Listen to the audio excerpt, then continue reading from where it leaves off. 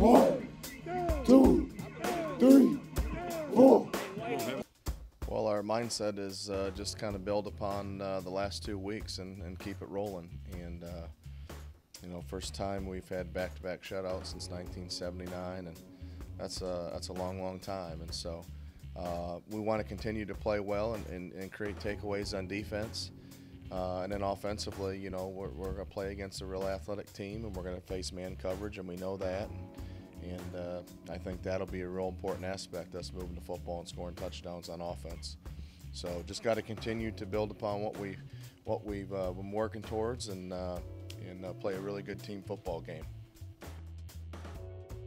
And it comes down to our guys just lining up right and playing with great effort, and obviously putting an emphasis on that. You know, and our coaching staff has done that from day one on defense, and I think it's really paid off. And so when you're able to take care of the football on offense and then create those turnovers, it gives you more opportunities, and we've done a great job with that.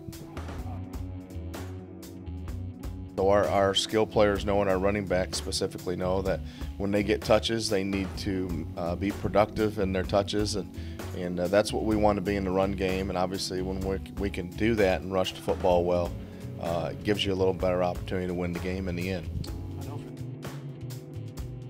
Yeah, I want our entire team, that to be the thought process for all of our team and our coaches, and we talked about that earlier in the week. So it shouldn't really matter what name is on the jersey when you're playing someone.